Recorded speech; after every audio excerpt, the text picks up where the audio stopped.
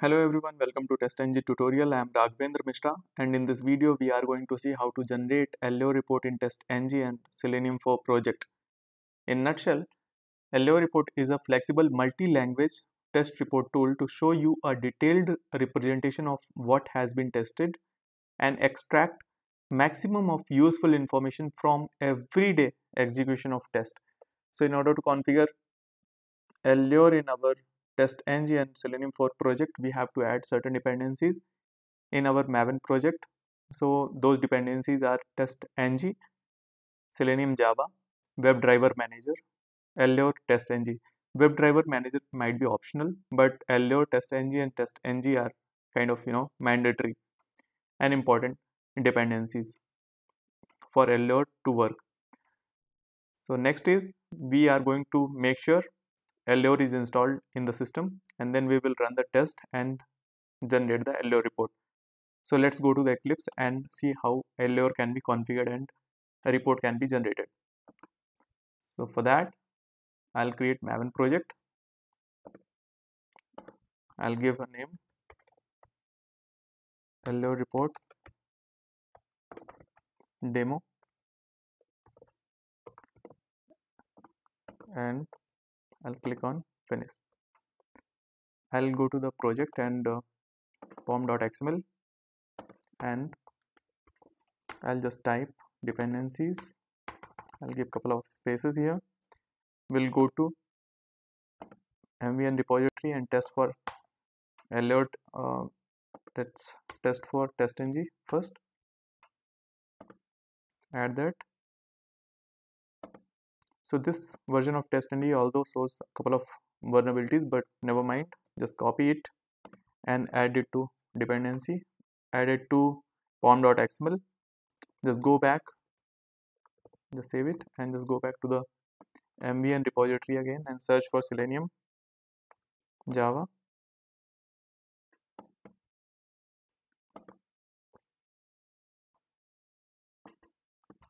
And add this 4.6.0 version. I'll quickly add to the pom.xml, save it, and then go back.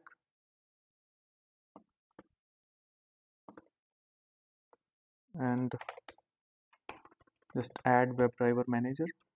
That is optional, as I said, WebDriver Manager, but we can have it added to pom.xml just in case. If you are least bothered about adding the latest browser driver, Gecko or Chrome driver or any driver, right, you can make use of this dependency. And then most important dependency we have to add to this pom.xml is Allure TestNG. So I'm gonna go and add this 2.20.1, copy it and add it to the pom.xml. Just save your project and update your Maven project by right click on the project and just click on update project. And I will now go to the SRC and add one package here, which is nothing but the SDET dot. We are doing Allure project here. I will quickly create TestNG class real quick. Okay, so I'm gonna go and create test case 1. I'm going to copy, I'm going to write one test method, very simple. These test cases, test classes are. So what I'm doing here is I'm just asserting to true and I'm passing false value. So intentionally I'm making this test script fail. So I'm going to write on the console that test method is not working as expected, is not working as expected. Okay, so that's done. And now what I will do here is I will just make copy replica of this and add test method 2 here, will pass true, and I will say test method 2 is working as expected. Now what will happen when I run both of them, I mean one by one? So this is going to fail and the other one is going to pass. Okay, so this is fail because of that assertion. Okay, it is expecting true but found false, and this is going to be pass because it is found true value, right? So this is pass. Now what we have to do, we have we have to do is we have to go to TestNG and convert those to the TestNG.xml. I will give the name smoke testing. Let me write capital. So the suite name is smoke testing. I'll click on finish, and now my TestNG is ready. You can see that here, and let me run both classes as TestNG suite. So you can see one pass and one failure, right? Cool. Now time to see if Allure is configured or not. So come back to this slide and see Allure is configured. There is two way to uh, know that, right, or confirm that if Allure is installed and configured. So you can go to CMD and check for Allure version. So this is showing 2.20.1 and also MVN is installed or not. So it is also showing MVN is installed. Okay, probably you can give this and see the version of MVN, right? If not, you can download the binaries and add it those binaries, I mean set it to the system variable path. Okay, and there is another way. So I'm pretty sure that you can do that. If not, you can go to this, you can search for Allure binaries for Windows, go to this GitHub path and download the binaries from here.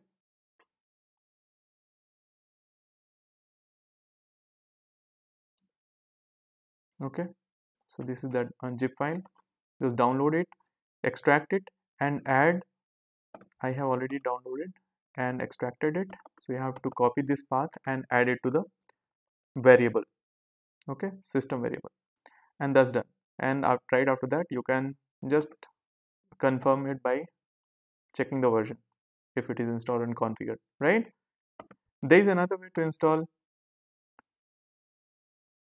Allure through scoop. So this is the command.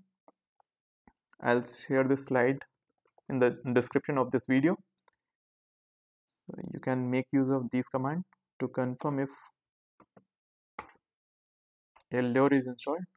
Since scoop is already installed, it will say it is already installed. Then time to install Allure through scoop install, and also in my case, in my system, it is already installed, so it will say it is installed, already installed. Okay, all right, then you have to go back to your project, Eclipse project, and refresh your project. So since you have already added the dependency, it will actually create the Allure result folder when you refresh it, and you can see that Allure result, right? Now right click on the your project and go to the properties and go to the location, and from here go to your project, and from here open the command prompt and type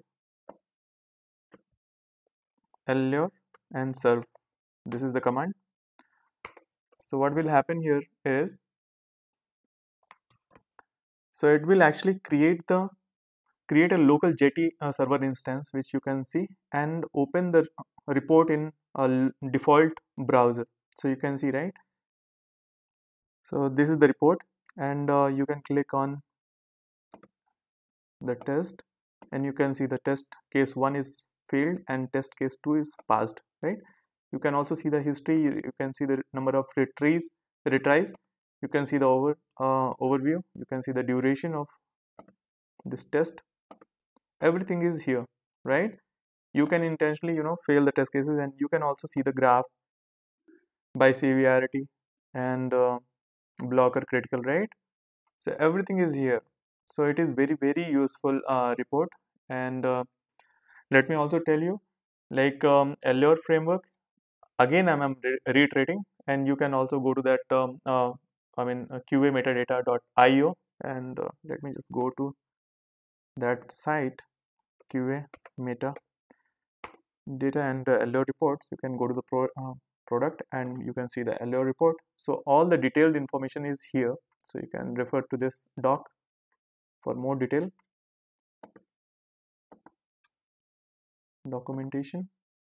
And yeah, so you can see, right, Allure framework is flexible, lightweight, multi-language test report tool that not only shows a very concise representation of what have been tested in neat web report form, but allows everyone participating in the development process to extract maximum of useful information from everyday execution of test. So there are two perspectives, right, QA and manager, right? So this is useful for both. So from the QA and dev perspective, Allure report shorten common defects lifecycle. So test failure can be divided on bugs and broken test, and also logs, steps, fixture, attachment, timings, history, and integration with TMS and bug tracking system can be configured.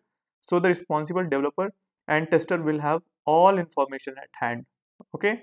And from the manager perspective, Allure provides a clear big picture of what features have been covered, where defects are clustered, and how the timeline of execution looks like, and many other convenient things. Modularity and extensibility of Allure guarantees that you will always be able to fine tune something to make Allure suit you better. Alright, so you have seen that, right? Now intentionally make some test case for fail and broken, pass, skip. You can do that. Alright, so and let's add one more test, and let's make that test case skip. We will skip that test case. So here what I'm going to do here is like I will just throw new skip exception and say this test will be skipped.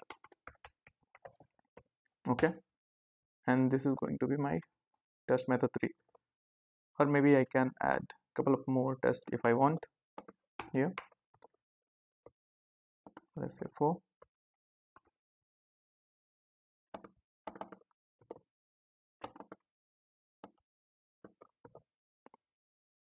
and this will also be skipped.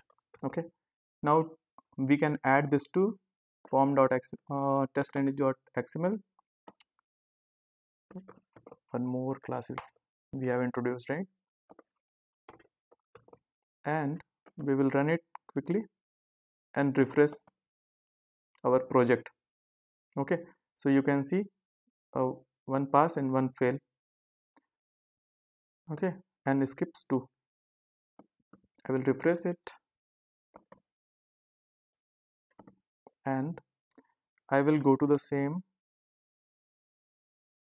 browser and let's see if, so if we refresh, I mean nothing is going to happen. So what does it mean? It means you have to cancel this and you have to generate the report again. Okay, again it will create the instance of JT server and show you the latest on your project. Okay, so you can see, right, so 2 skips, 2 tests got skipped, right? So this is what it is, and it will show you the detail of that. Okay, so test case 3, this is that class TestNG class 3, test case 3, and 2 methods got skipped. You can see the graph, everything is pretty and very crystal clear, right? So this is the very basic of Allure report, and which will actually give you the detail of each and every action you performed in your TestNG. And yeah, I hope this information is useful, and and if it is useful, please do subscribe to my channel and share it with your friends. And Allure annotation I will be covering in next video. So for that, I mean, you can stand by on this channel, and I'll see you in next video. Thanks for watching.